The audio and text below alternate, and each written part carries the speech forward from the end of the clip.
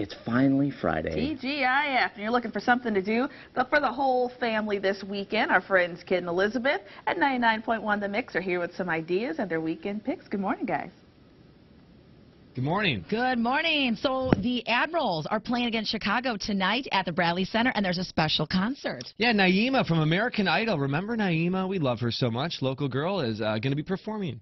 Yes, and she always comes back to Milwaukee and performs. She was here recently for the holidays, and what else is really cool about the Admirals game tonight is that everyone in attendance will also get one free ticket to a Milwaukee 2015 home game. Now, you know I don't know much about sports, but I went and talked to our sports guys down the hall, and they told me the Admirals are trying to get into the playoffs. They've lost the last couple of games, so they really could afford to win tonight. And you know what? It's always easier to win at home against Chicago when you have a big crowd. So well, it's always good to beat any Chicago team, right? Isn't that just a fact here? Go out to the Bradley Center and cheer on the Admirals.